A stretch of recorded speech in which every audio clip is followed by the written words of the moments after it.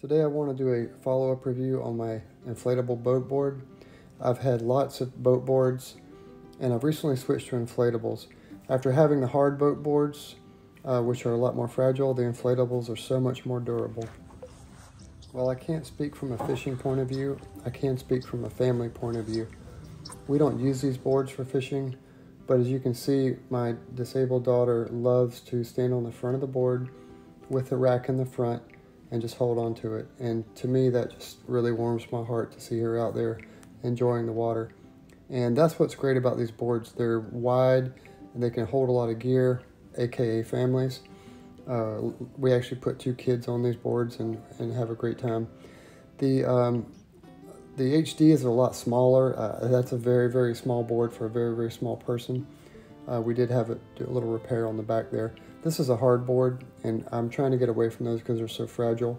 Now, if you really want to talk fragile, this Hobie elliptical board here is super fragile.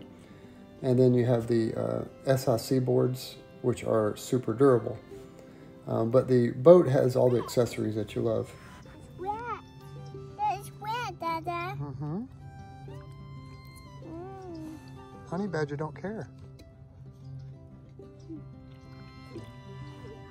Here you can see the versatility of the boat board. It's very wide and stable, and you can put the rack on the front or the back.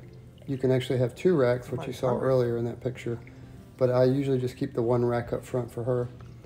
We put coolers on these things, lots of gear, you know, diving equipment, everything else, and we just go up and down the river, and the kids just love the stability.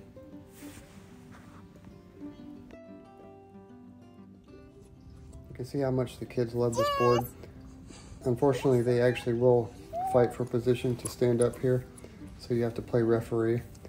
Now, the reason this board is so stable is because it has a flat bottom and it is very wide. Now, that's good and bad. It's great for stability, but it's a little bad for tracking and long distance paddling. Of course, a narrower board with a little bit of a concave hull would give you a little bit more tracking, but this is a great board for stability. The board is holding up surprisingly well, and stay tuned for future reviews. If you have any questions, please leave them in the comments and I'll answer every single question you guys have. Thank you for watching and have a great day.